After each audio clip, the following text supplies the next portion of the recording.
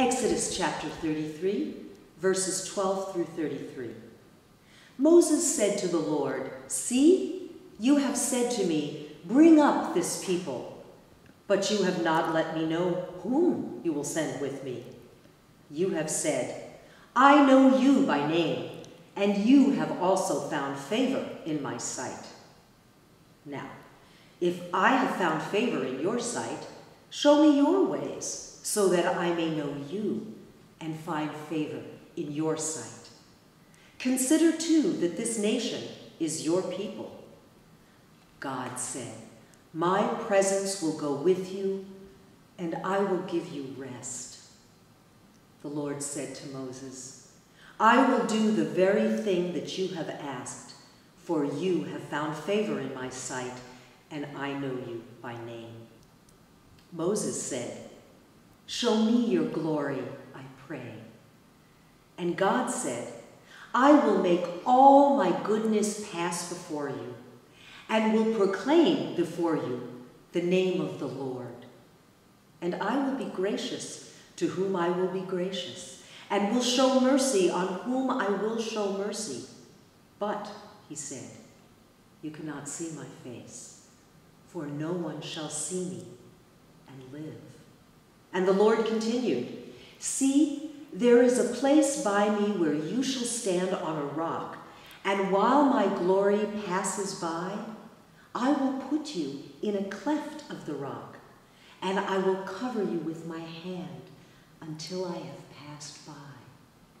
Then I will take away my hand, and you shall see my back, but my face shall not be seen." When I was growing up, my mother was my campfire girl leader. Wohelo. There were 14 girls in our troop, and every Wednesday we proudly donned our navy blue skirts and our white camp shirts and our blue felt berets, and we wore them to school.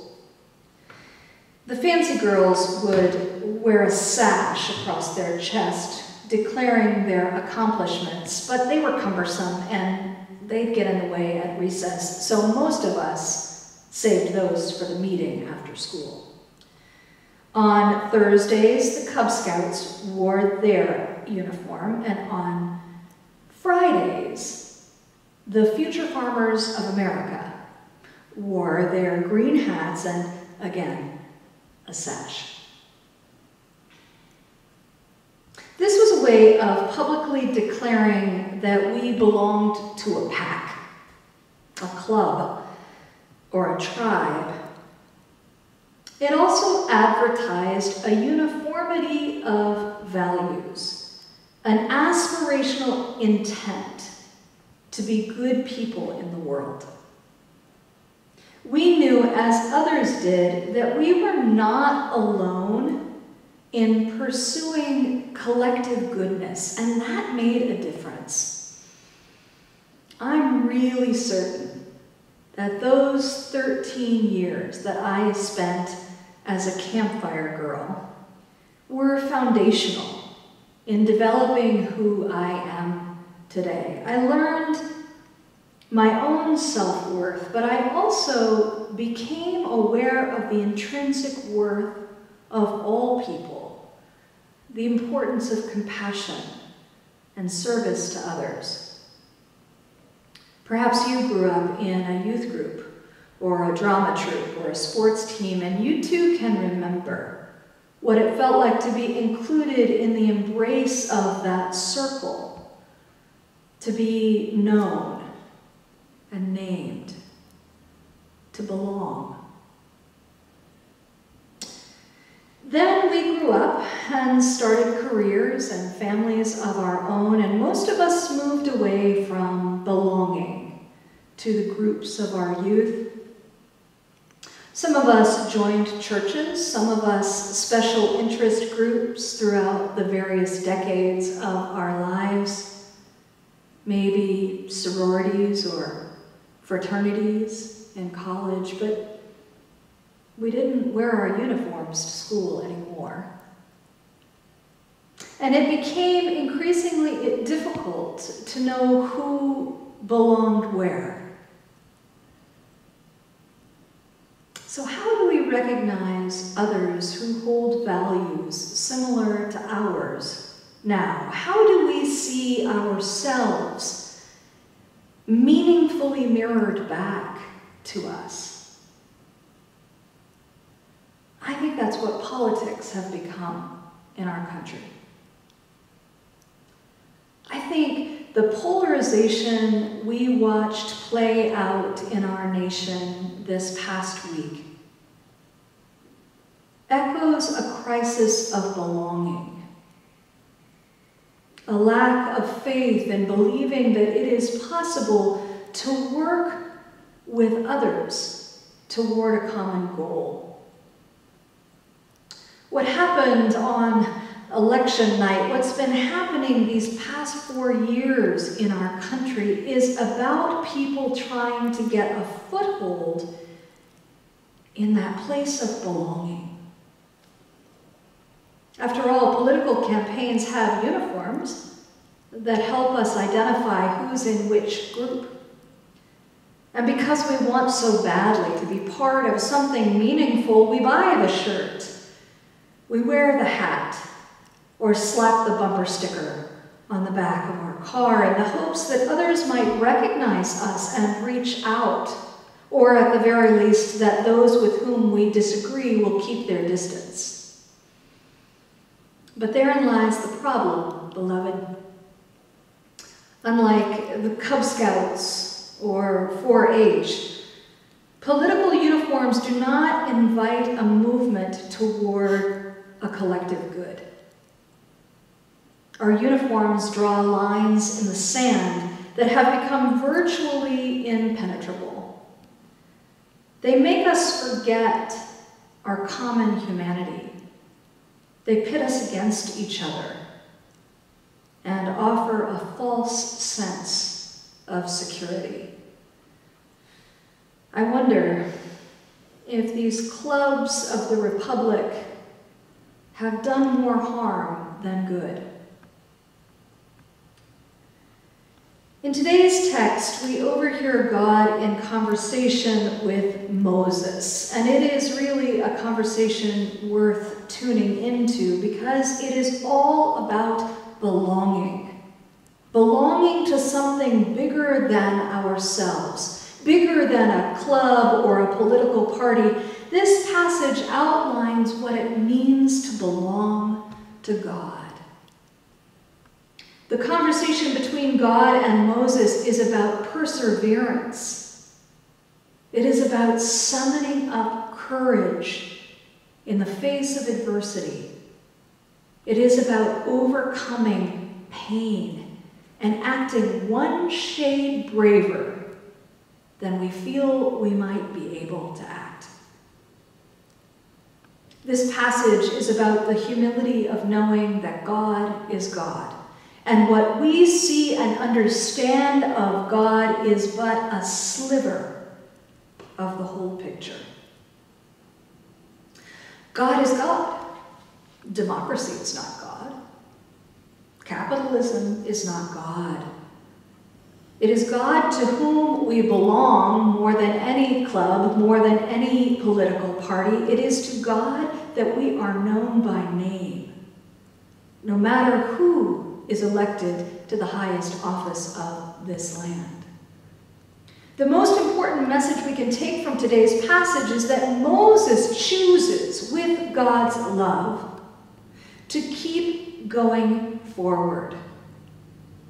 After this little pep talk and a glimpse of the divine, Moses is willing to begin striving again to reach the promised land, even though he knows it will not be revealed to him in his lifetime. And listen, he does this not for himself alone, but for future generations of the faithful. Rest assured, beloved, that no matter who ultimately wins this presidential election, what we are doing with our energies and our efforts is not for us alone, but to pave a way forward for future generations. When people join our little church, our beautiful little sacred community, I always ask them, why church? Why now? During this election and stewardship season, I think that's an important question for all of us to ask. Why church? Why now? I believe we have chosen this church at this moment in time because we know we belong here. I certainly hope you feel welcomed, supported, challenged, prayed for, and upheld, because you are, each and every one of you. You are so deeply loved that you will be challenged to become your very best self. And that is a gift beyond price. I've been listening over and over to the Keep Going On song that was posted last week. We belong to this church because it keeps us going on.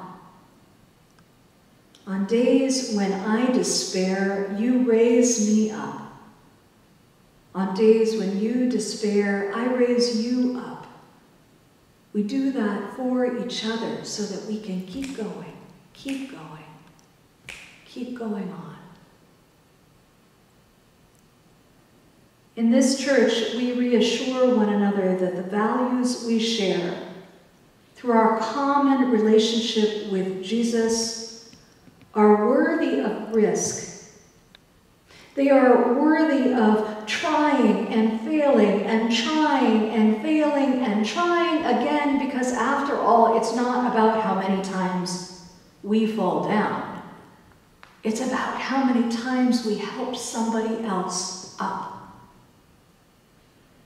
When Amy Sims spoke in our worship gathering last Sunday, I wished I'd had the foresight to record her. She spoke about what it means to Oliver and Kayla, her beautiful children, to have a very dear and special godly play community. They look forward to it every week. They know that they are safe, that they are known, that they are beloved, and that they will be heard and held and prayed for in that circle. Amy talked about how much it means to her that the sacred stories of our tradition are being handed down to her children so carefully, so intentionally, through our church and through Katie Morrison. This is promised land thinking, you see. This is future looking that's beyond our own need for survival. Amy's thinking about her children and their children and their children's children. She's thinking about nurturing the next generation's faith in God and trust in the power of community. We need that more than ever. This is why this church matters now. This is why it will matter tomorrow, and the day after that, and the day after that. I called Vida in the hospital last Sunday after we ended our Zoom call to see if there was anything she wanted to communicate to the church about our budget as we went into our budget planning meeting. She said, oh yes. Tell the church that Kathy and I are excited to give to the Hope Chest because it promises that there will be a tomorrow. Tell the church that even those who don't Zoom with us each week know that they belong to us. She said, this will all be over one day. And when it is, we'll all be able to get together again in person. But tell everyone that until then, we're keeping the lights on as a sign of a better tomorrow. I hope you'll give as generously as as you are able to support the ministries and mission of First Congregational Church, Sonoma, in the year 2021, so that we can continue to keep the lights on